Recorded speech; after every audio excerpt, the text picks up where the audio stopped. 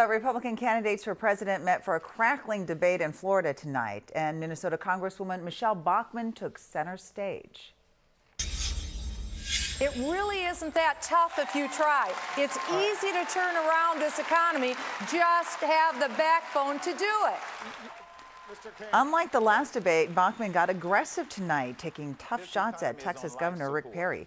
Pat Kessler is here tonight. Quite a difference from the last time, huh, Pat? Yeah, it sure was, Amelia. This was an official Tea Party debate, and for Bachmann, it was clearly a home game. Very friendly. A lot of questions about Bachmann in recent weeks, fading in the polls while Texas Governor Rick Perry is rising. Tonight, though, it was Bachmann who did the Texas two-step on Perry.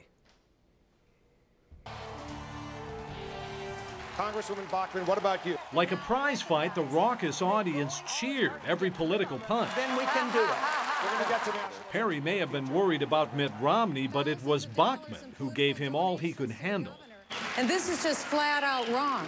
Bachmann went after Perry hard for a governor's order forcing young girls to get vaccines against cervical cancer. And to have innocent little 12-year-old girls be forced to have a government injection through an executive order is just flat out wrong.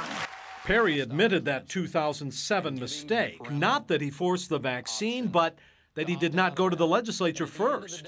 You may criticize me about the way that I went about it, but at the end of the day, I am always going to err on the side of life. But Bachmann wasn't finished, accusing Perry of ordering vaccines because he's in the pocket of pharmaceutical company cronies.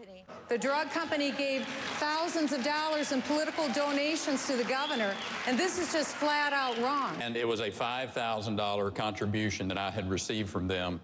I raised about $30 million. And if you're saying that I can be bought for $5,000, I'm offended. Well, I'm offended for all the little girls and the parents that didn't have a choice. That's what I'm offended for. Well, some tough stuff tonight. After tonight's debate, Bachmann still wouldn't let up. Amelia, she said she's still not satisfied with Perry's answers. This is stuff I think we're going to hear for a while. Yeah, it sounds like it. Now, Pat, Bachmann is in the middle of the fight for president, and former Governor Pawlenty is out, right, but he still found a way to make news today. Yeah, he did. Governor Pawlenty's endorsing Mitt Romney for president, bypassing that fellow Minnesotan Michelle Bachmann, with whom he has little in common. Pawlenty making the endorsement in Florida this morning ahead of the GOP debate, saying Romney has the kind of business background the country needs to turn the economy around. And in case you're wondering, Amelia, and many are, Pawlenty said again today he's not interested in being Romney's vice president. We'll see about that in about a year. We will. Right. All right, Pat. Thank you. Yep.